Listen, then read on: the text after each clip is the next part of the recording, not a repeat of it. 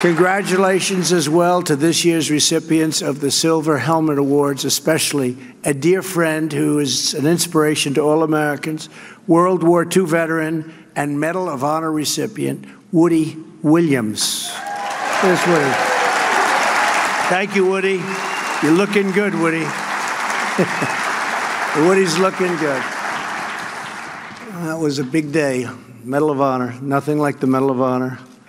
I wanted one, but they told me I don't qualify, Woody. I said, can I give it to myself anyway? They said, I don't think that's a good idea. Great, great people. These are great, great men and women that get the Congressional Medal of Honor. Thank you, Woody.